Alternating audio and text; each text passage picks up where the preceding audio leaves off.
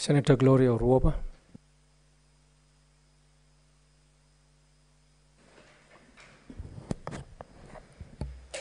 Thank you, Mr. Speaker. Allow me to start by engaging the House. When you hear anyone saying, Harembee, what's the first thing that you answer or that you think of? Nyayo. So let us not lie to ourselves, because we can speak and speak and speak, but this spirit of Harembee was even a political declaration. Because Harembee meant let's pull together our resources, let's come together, and then let's do what? Follow the footsteps of an individual. And that is what we are referring to as forefathers, yeah? But I want to pose a question. This Harembee, Nyayo, came in 19 what? If anyone, I wasn't even born, Mr. Speaker. Our fourth maybe our youth senator can guide us on when Harembee was born, and we said Nyayo to follow the footsteps. Huh?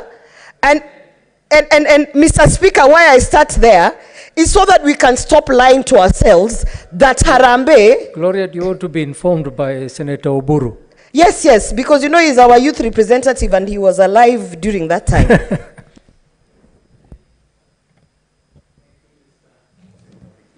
Mr. Speaker, I want to inform my sister that this spirit of Harembee started just when the independence was at the corner, when there was an old man in Kisumu called Mulu Harembee, and he used to call it Harembee for people to come together and pull together a rope. And there's a book written by somebody called Owino Mbudo about the Harembee spirit.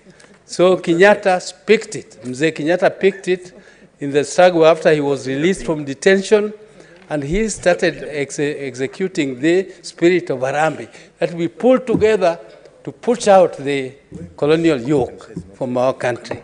So that is when it started, early 60s. Thank you. Senator Gloria.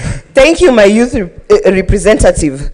And I like that he has said it started by an individual, a gentleman, and then it was mainstreamed by a politician for political purposes. And that is my point exactly, that we can say that it is a spirit of giving, but bottom line, when the Nyayo was put in there, it was a spirit of let us come together and let us follow this individual who is now running on something called Nyayo. And Mr. Speaker, the reason I was asking for the timelines is because I also want to ask my colleagues as we debate this bill, during that time, did we have devolved functions? Did we have structures where we can support our social systems? Did we even have things that we are now calling finance bills? Were our taxes as heavy as they are today, Mr. Speaker? Because the spirit of Harembee, you can justify it and clean it up and make it look like such a beautiful thing that we must all support. But in real essence, the spirit of Harembee in 2024 is a spirit of dependency. It is a spirit of saying we are agreeing that our broken systems in healthcare, our broken systems in social services, our broken systems in the education system, in all these things, including housing, is what we are promoting so that we can now all together and say Harembee again and go back to our pockets so that we can now give money to people. Why, Mr. Speaker?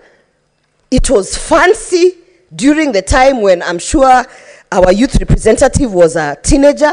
It was probably encouraged because at that time we were living in communities of social welfare. People were taking care of each other. And it was something to look up to. But today in 2024, when each individual is being encouraged to take up an income generating activity so that they can pay taxes, why then would we promote a spirit of dependency, Mr. Speaker? And without opening speech, I want to say that I support this bill, because what this bill does is it forces us leaders to stop encouraging the spirit of dependency, Mr. Speaker. When I talk about the spirit of dependency, it's not just leaders who go to Harambees to give money for funerals, to give money for health reasons and all these things. Mr. Speaker, in my circles and in my social circles, every single opportunity, we are talking about weddings, we are talking about, oh, next weekend we are going to visit so-and-so in whoever's house, and the first thing they do, they open a pay bill or a till number, or they say, oh, so-and-so is collecting this number. Why? We are actually encouraging a spirit of dependency in this country, and that is the reason why I feel that some of the structures that we have in place, which we should push and make sure that we have efficiency in those structures, we are so sidetracked with the fact that if someone in your family dies, it is like, okay, set up a WhatsApp group, collect money. Why?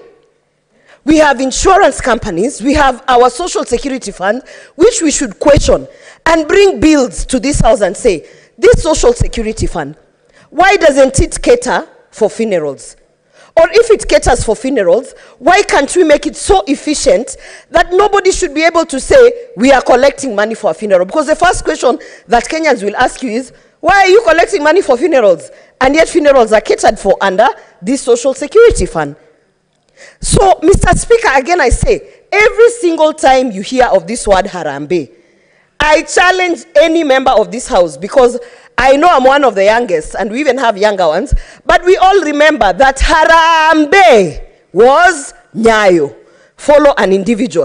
And if you look at that time of that individual, we were 100% dependent on a centralized system that was governed by one man. And that was our former president. This being a house that supports devolution, we should be ashamed of ourselves to come to the floor of the house and say that, you know, the spirit of Harembee, churches should be built, it should not be set aside, because we should be ashamed. We should support this bill, because what we are trying to say is, as the upper house, the one that protects devolution, the one that ensures that we give monies to those devolved functions on the county level, we are pushing for accountability to the extent that the healthcare works, the housing schemes work, the education sector works, so that we do not have any reason to come here and defend any form of law, legislation that actually calls for us to go back to when Senator Oburu was telling me, I think he has said 1960 something, we have no business looking back and to go back and emulate what our forefathers were doing when there was no devolution, there was no technology, there was no, we are advanced. So for me, Mr. Speaker, I support this bill. And I can tell you, because some of us, as much as we are in politics, we probably don't fit in this political space. I have analyzed all the politicians in this house. And if there is one thing, Mr. Speaker, politicians are afraid of, every Thursday, like today, you can see the house, people are moving in, out, in, out. Mr. Speaker, they are looking for money, because tomorrow they are doing funerals. Then they have to go and contribute. Because on Saturday, they are going to go to the ground, because they have to go and give money to social groups. They are in and out of this house. They are distracted that they cannot even contribute to this bill, because when it strikes Thursday, Mr. Speaker, politicians are stressed. They have to go back to the grassroots. They have to go back for Harambees. They know they have all these community groups that are waiting for them in the grassroots, and they are saying, Senator, umeleta ngapi? So, Mr. Speaker, in that essence, what are we really doing when we are saying our 2010 constitution, which pushed for devolution of services, what are we really saying when we are saying then, okay, we don't support this bill because we want us to continue contributing? Mr. Speaker, if not for nothing, as a legislator who has sat in this house for 2 years, I can tell you that we must continue to push for services to be delivered 100% efficiently by government so that we can stop the spirit of dependency, which is what we are hiding behind by saying Harembee is our forefathers, Harembee is this and that. No, it is a spirit of dependency that we need to put aside, and we need to really question ourselves as Africans. Mr. Speaker, I know there are those who will say that, Mr. Speaker, if you can protect me from Senator Mofire, I think he is also looking for money for this weekend's Harembee. If you can protect me. Mr. Speaker, I have to say that we have a whole... Senator Mofire, what is your point of order? Your mic. I think...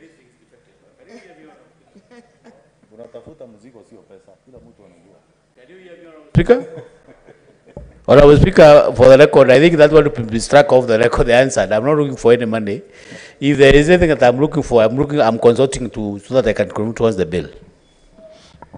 Very well, Senator Gloria. I apologize, Mofire, and withdraw. Mr. Speaker, I want to go to, this is the memorandum of objectives and the reasons, so that we can remind ourselves as to why this piece of legislation was here. That's page 700 and, no, what is that? 726, that's how it's paginated at the top. Memorandum of objectives and reasons. On paragraph 1, 2, 3, 4, paragraph 4. It clearly states that the bill is also based on the need to reduce the culture of dependency that Harambees have imbued in the society, extending even essentially private affairs to larger public.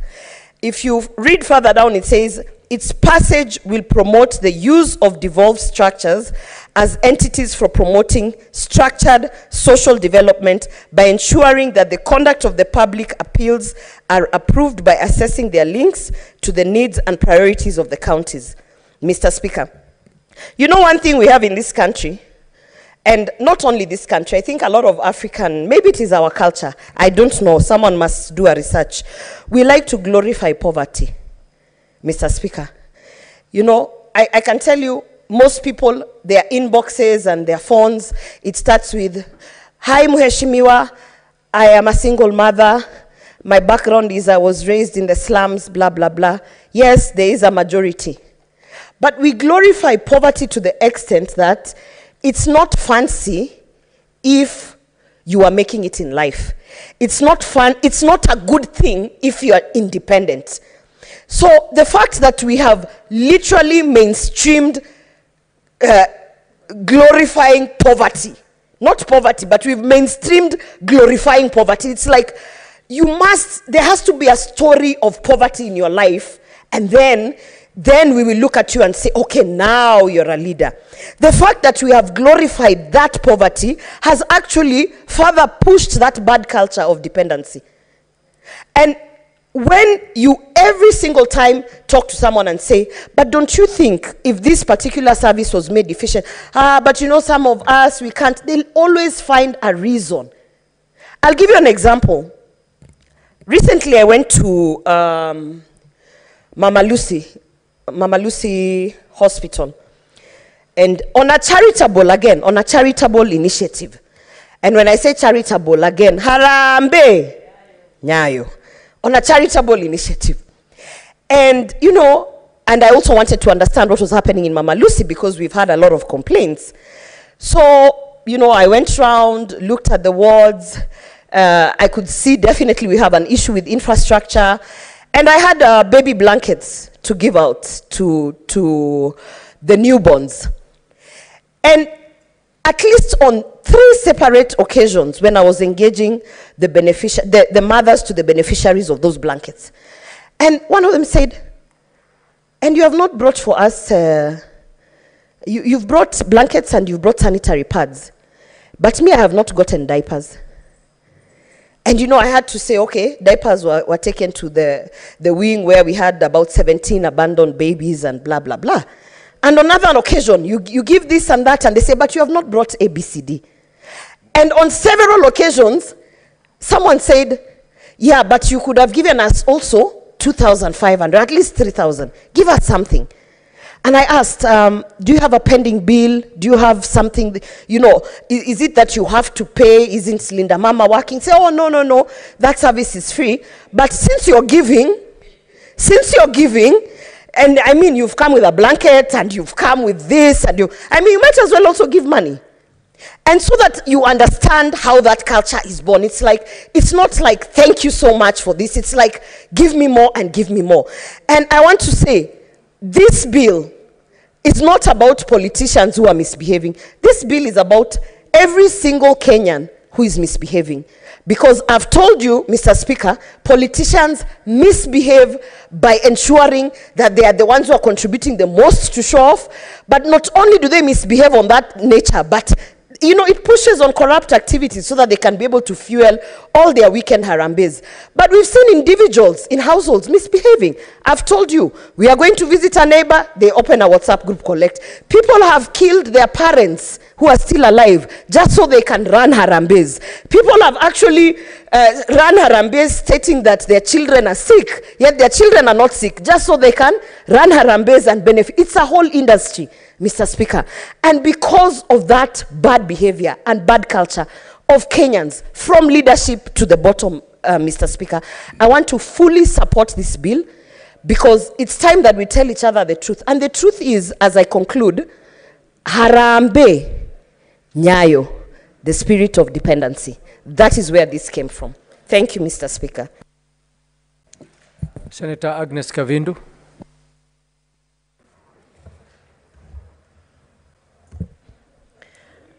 Thank you, Mr.